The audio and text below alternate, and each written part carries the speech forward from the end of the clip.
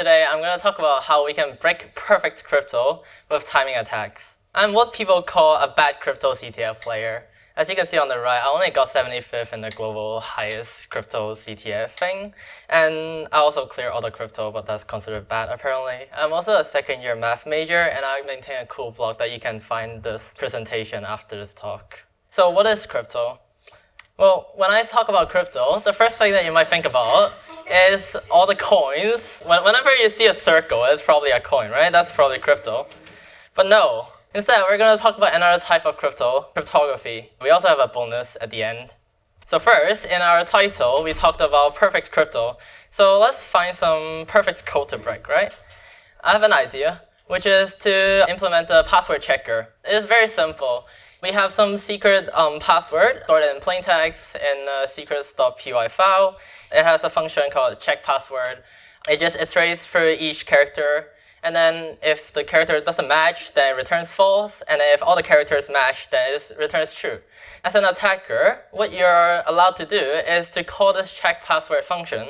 And your goal is to recover the secret password. At first glance, it seems impossible, right? Because the only non-trivial output is when the program outputs true. But when it outputs true, it means that your password matches already, which means you already know the password. So that's useless. And in 2023 fashion, we might ask ChatGPT. Even ChatGPT gives up. It says, I can confirm that there are no obvious vulnerabilities. Let's take a deeper look into the code. So let's say the password is UWCS, our favorite computing society. And let's try password, which is UAAA, because I'm clueless. It will check if the first character matches. It does because they're both U's. And then it will go on to the next character, and they're different because one is W and one is A. So it will exit at that. It seems trivial, but let's look at one more example just to be sure. This time we're going to try UWAA. It's essentially going to do the same thing, except that it's going to iterate twice, right? Because the first two characters match. On the third character, it doesn't match, and then it will exit. By comparing these two examples, we see there's this one really important difference, which is that the second example has a longer prefix match, which means that it has more iterations, right? It takes more time to run. This leads to our timing attack. Our idea is to guess the passwords one by one. For example, we start with AAAA, and then BAAA, CAAA, etc. And then if at a certain guess, it takes a longer time than the previous calls, well, you must have guessed more characters correctly. The loop is going to run for longer. More importantly, the timing thing is also available to the attacker, because when you send a request to the server, then you can just measure how long it takes for the server to respond back. And then the code is completely broken. And let's do some analysis before we move on, is that the attack itself is made possible because the code exits early, right? The moment that the characters differ, then it will immediately return false. This algorithm is input dependent, so what the attacker feeds in, it will leak information which is available to the attacker again. What are some mitigations? Well, the simplest one is to fix all the bugs that I mentioned, so you do not exit early. And more generally, you want to aim for constant time code. I've provided an example of how that might happen, is that you have a Boolean flag, and then you simply set it to be true or false in the loop, and then you return the variable at the end instead of immediately returning.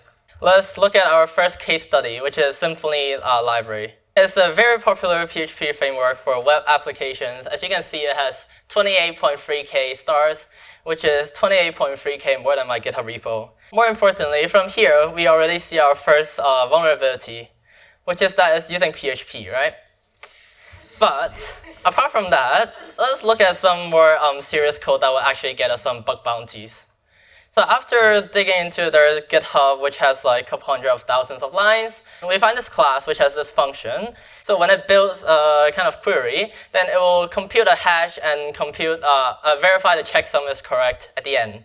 The vulnerability here is it uses triple equal sign in PHP, which turns out to not be constant time. Essentially, it suffers from the same problem as we had just now, which is that it exits early, depending on how many characters in the prefix it matches. And let's go even deeper, right? PHP is too high level, apparently.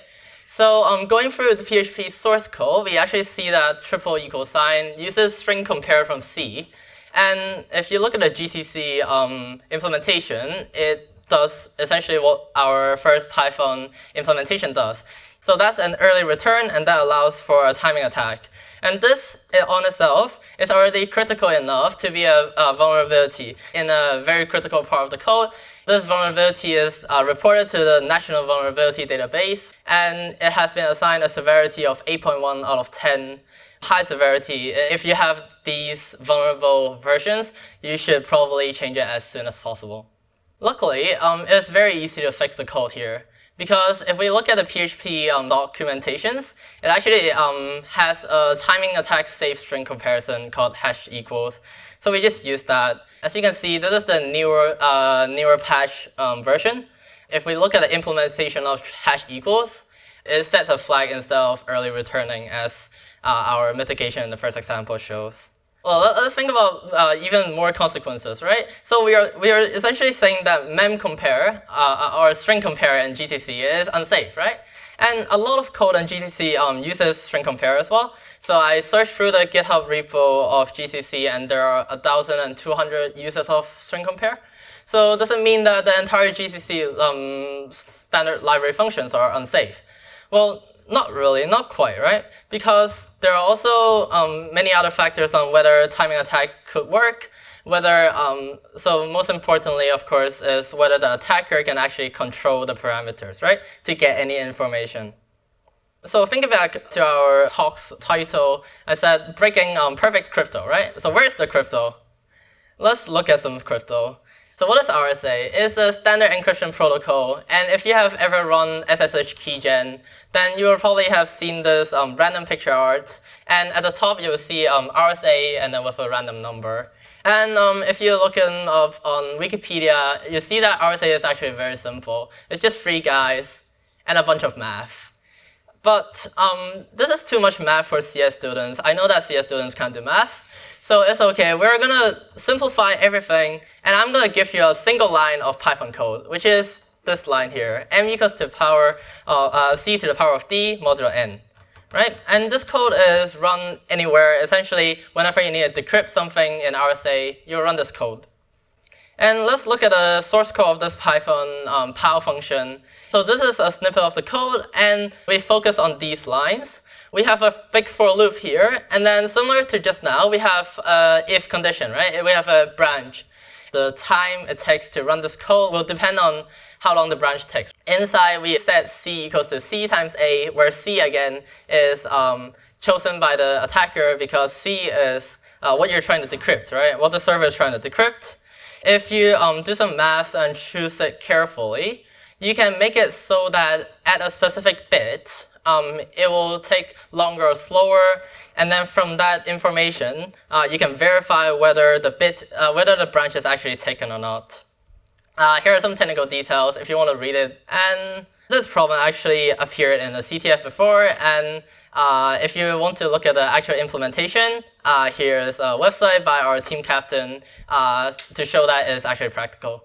Just want to talk about the impact. I've only talked about RSA, which is a specific cryptography encryption or signature protocol, but it's actually generalizable to a lot of other cryptography protocols. Most importantly, there's one called ECDSA, which is used in Bitcoin and Ethereum, like hashing and signing blocks. If this timing attack can be implemented in some Bitcoin and Ethereum related stuff, then your crypto wallets might be hacked, right?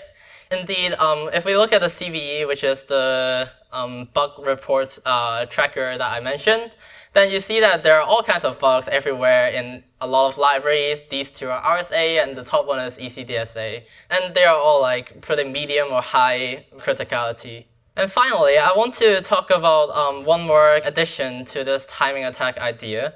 To motivate this, I want you to think about when you were playing Valorant or something and you're connecting to the Korean servers like across the world, right? And suddenly your ping goes from 10 ms to 200 milliseconds. And the same thing can happen with server connection, right? If you connect with server far away or the network is just unstable, then the timing, all the timing information that we mentioned just now won't work, because if your timing is like 30 milliseconds or like even 60 milliseconds, but then your variance is like 100 milliseconds, then it's meaningless, the timing information. To fix this, we need to introduce some background first.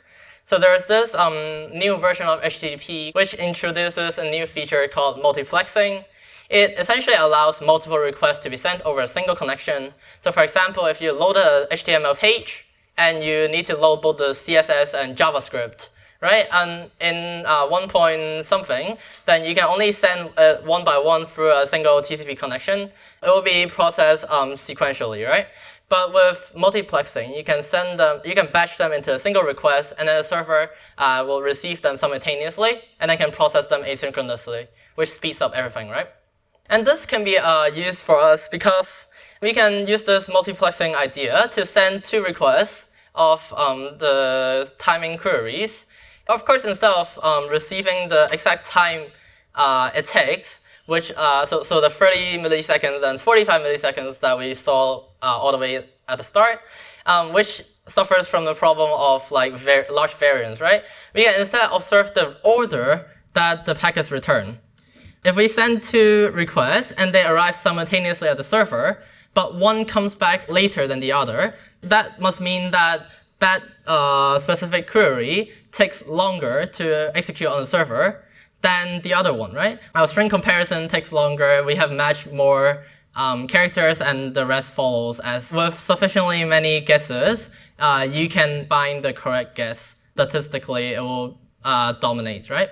Again, this has happened before, although in a CTF scenario, and it has been demonstrated to be reliable. And also, researchers have shown that you can detect up to microseconds difference of execution time, even through a very noisy network connection, right? Because network, you're talking about milliseconds of variance, but you can detect up to tens of microseconds of variance in quite few requests. So to conclude, right, cryptography is hard, and something that seems unbreakable, for example, our simple comparing 2 strings, might be broken by so-called unconventional methods, right?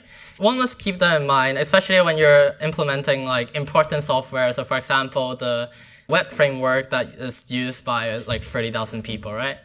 I would also like to mention that there are also other types of side channel attacks.